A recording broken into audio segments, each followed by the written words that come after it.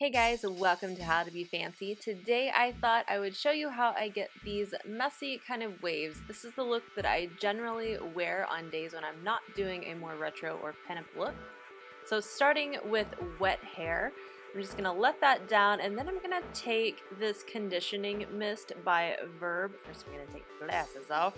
And this is just a leave-in conditioner and I find it really helpful for my dry hair. So I spray that pretty generously through the mid-lengths of my hair and really work that through, especially focusing on the ends where my hair is driest. And then I'm actually going to take this mousse from Living Proof, it's a thickening mousse, and I'm going to work that again into those mid-lengths of my hair. And I kind of rub my hands first when I do this so I don't get like a super foamy mess happening on my head. Rub it in with my hands and then just put that through the mid-lengths of the hair. This just gives a little bit of volume, and then I take what's left and run it through the roots so that I'm focusing most of this in the middle. Then I'm going to take my argan oil and have a little mishap with that. Again, I work this into the very ends of my hair.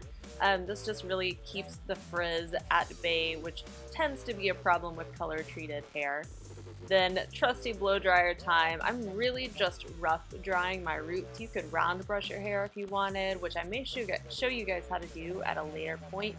But for this video, my hair dryer is on its way out and I thought I would just show you me rough drying my hair. So this is what it looks like au naturel. Then I'm going to split my hair into two little bits. Upper half, lower half. I'm just going to secure this out of my face because, well, you know, you gotta work in sections, makes it a little bit easier. Next up, I'm going to take my flat iron and I'm going to section off about 1 to 1.5 inch sections of hair. This doesn't have to be any sort of perfect measurement, but I do like to brush it out before I start with the flat iron. Now this is the part that's going to create that messy wave. So without clamping down on the flat iron, you're going to bring the flat iron out away from the head, and then you're going to grab that piece that you just flat ironed while you bring the flat iron down to create another curve. And then you're going to come down toward the end, and I like to roll mine down. I know this seems really tricky, but essentially you'll see here in a second, you're just kind of creating this little S shape or ribbon shape with the flat iron. So that keeps things from getting too curly and just leaves things really messy and wavy. So again, you're going to go up without clamping on the flat iron. Grab that piece of hair, it just creates a little bit of tension while you pull down to create the lower half of the S.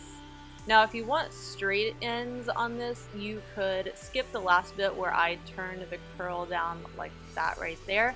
You could skip that if you wanted straight ends. I just find that I look better with a little bit more turned under curl. So that's totally up to you. We're going to continue that all the way around the head. For the top half of my hair, I like to continue working in sections. So I'm just going to take out a little piece of hair at a time and then I'm going to clip the rest up.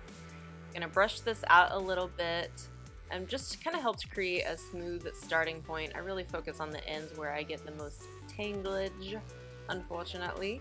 And then you're just going to take the flat iron again, and the reason that you go up on the flat iron to start with, it really helps to create some really nice volume on your hair. So this is great if you have fine hair or you have a hard time keeping volume in your hair. That first initial going up with the flat iron and out really helps to add some volume to the hair. Another trick for really holding the curl in is to literally hold the curl after you've done it. This just kind of helps it cool down while it's in the shape that you want. Now with this look, I'm going to go for a center part, so that means I need that little bit of hair to go the right direction. And because this is messy, you can do little tiny sections here and there and get a really fun extra look. Looks great right now, doesn't it? Now I like to keep these front little bits of hair out and not do the wave technique on them. I think it looks better if you just roll this away from your face. So I'm just going to take this and really just run the flat iron away from my face through that hair just to kind of give a more smooth appearance. And this will kind of flatten out throughout the day into a little bit more of a relaxed style, which I really like. So that's all of your curling done, and here comes the fun / simple part of this. You literally just want to break up that curl with your fingers. So any of those little waves that you've created, you just want to separate them tousle them around and get them into a shape that you want.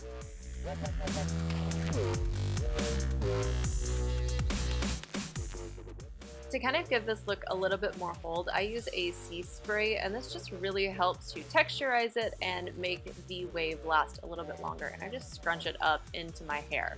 Then I'm also going to take a texturizing spray. This is my favorite one from Eva NYC. And this really just, as you can see, gives tons and tons of volume. So you can use this throughout the week. This wave tends to last for several days on my hair. So if I use a volumizing product throughout the week, I can make this last for 3-4 days. And that's the look done. I hope you guys liked it. Give it a thumbs up if you did. And until next time, I'll see you later. Bye-bye. Recently, she has started doing these story time videos where she uses Littlest Pet Shop characters to reenact scenes from her life.